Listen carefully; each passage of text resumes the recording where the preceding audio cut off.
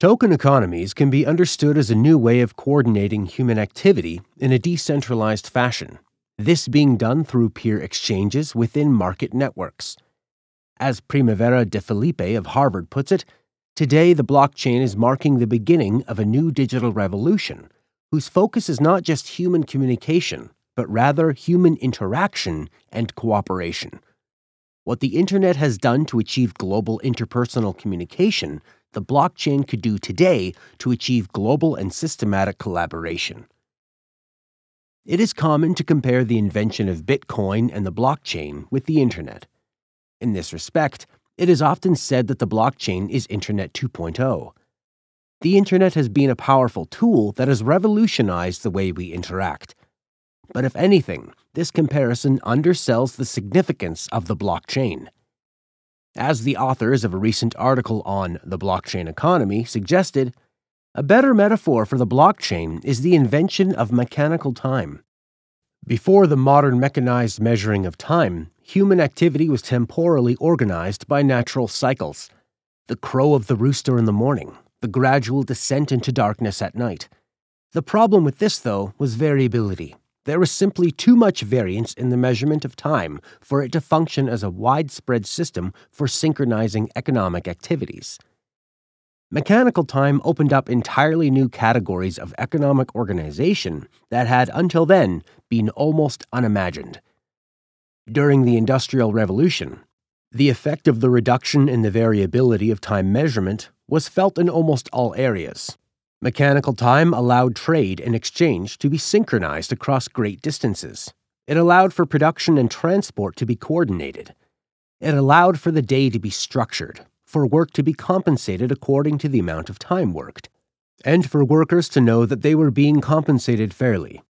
Working life became routinized around this new objective standard of time measurement. The blockchain and token economics may well be such a systemic transformation in human coordination. The blockchain is a new coordination technology that relies on a decentralized network of computers in order to coordinate individual actions in a decentralized manner. We can think of token economies as a way for people to mimic the social dynamics found in certain highly social creatures like bees, ants, and termites, as a way to promote and ideally achieve effective collective organization. By recording individual actions on a distributed database, the blockchain makes it possible for people to coordinate themselves indirectly and collaborate on a global scale, without any centralized authority or hierarchical structure. This is something quite new in human civilization. Until very recently, the basic premise has been that order and organization are achieved by centralized authority.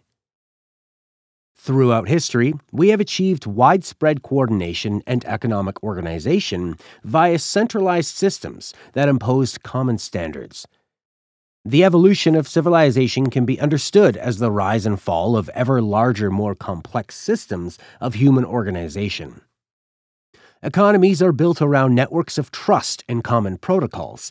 Traditionally, these have come from either a government institution or from some form of church, which are structured in a pyramid form. In those power structures, you're able to do business. You're able to trust people who are not your immediate family, because the centralized authority provides the common standards, the protocols, the regulatory and legal structures for you to trust each other and exchange, fiat currencies being one good example of that. Although centralized systems have their advantages, they also have their disadvantages and are inherently limited when it comes to the formation of very complex organizations. One of the primary issues with current centralized organizations is that they are not general purpose, as each organization acting as an authority also has its own vested interests. This creates a misalignment of incentives between the centralized authority and users of the system. If we are lucky and we get virtuous members in the center of the organization, the interests of the centralized authority may be aligned with those of the network, but equally, they may not. As we will discuss in the coming module, there is really a misalignment of interests at the heart of centralized organizations. We have this problem today where most of our most important economic and financial functions are provided by centralized for-profit organizations. The incentive of the organization is to create profit for its owners. The result of this can be that profit gets sucked into the center and upwards, reducing the quality of the network delivering the function and accentuation inequality. Likewise, centralized coordination creates bottlenecks. Resources are brought into the center, processed, and then pushed back out to the edges. The system always works much better close to the center, and then coordination drops off the further out you go. This is why, for example, Zimbabwe is a much better use case for cryptocurrencies than, say, Singapore, because Singapore is close to the center of the global financial systems, while Zimbabwe is out on the edges. Centralized systems have problems delivering structure and functionality all the way out to the edge of the network. The result is that we end up with a trickle-down economy with the edges always being dependent upon the center, but the center not being properly incentivized to deliver services all the way to the edges. Those at the center get a good service, but those at the edges don't. The billions of people who are left out of the global financial system because they are not economically worth serving is illustration of this.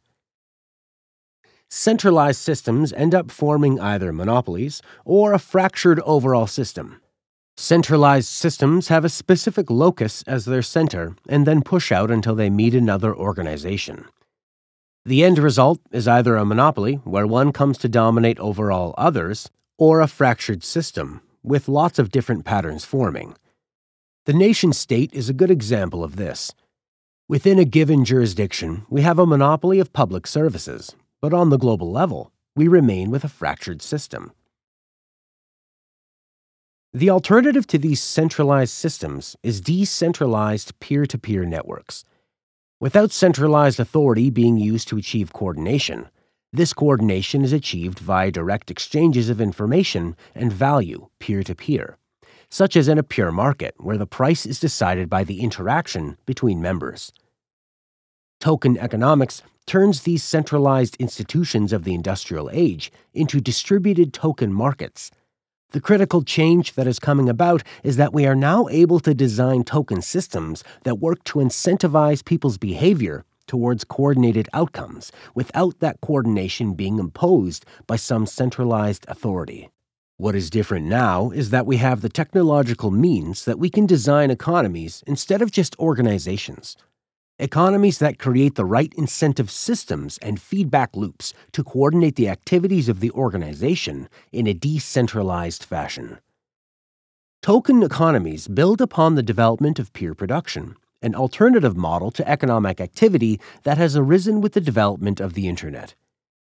Peer production is a process taking advantage of new collaborative possibilities afforded by the Internet, and has become a significant mode for the division of labor within post-industrial economies. Free and open-source software and open-source hardware are two examples of peer production. With the development of Web 2.0 technology, it became possible to coordinate a large number of people using software systems as the coordination mechanism instead of any centralized authority. This was exemplified by projects like Wikipedia.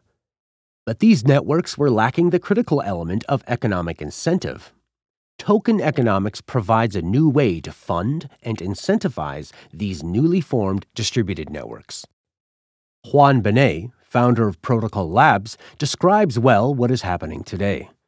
One of the interesting properties here is the ability to create markets where there wasn't a market before.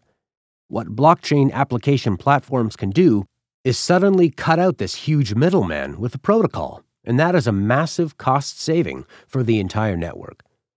You can turn this into a protocol that will optimize the entire process much faster than any centralized company can do, because it turns it into a market. The moment you can take a very complicated process and translate it into a market where a whole bunch of different actors can vie for opportunities and just beat each other, you have this amazing optimization power, where it will just fit the function much better than a centralized entity could have. The blockchain provides the infrastructure of trust, secure record-keeping, and peer interaction required to create general-purpose networks for the provisioning of economic and financial services via distributed markets. The challenge of doing this, though, is one of designing incentive systems, and this is what we will talk about in the coming module.